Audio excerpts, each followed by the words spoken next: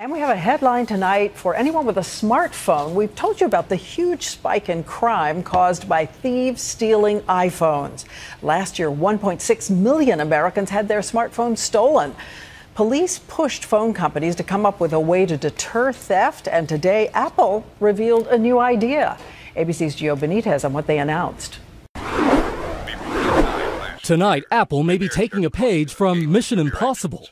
This tape will self-destruct in 5 seconds. Devices set to self-destruct?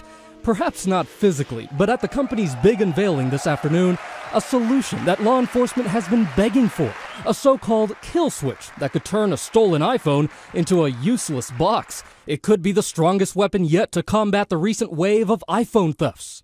iPhone thefts have become such a problem, there's even a term for it, Apple picking. And here in New York City, a whopping 40% increase in cell phone thefts just last year.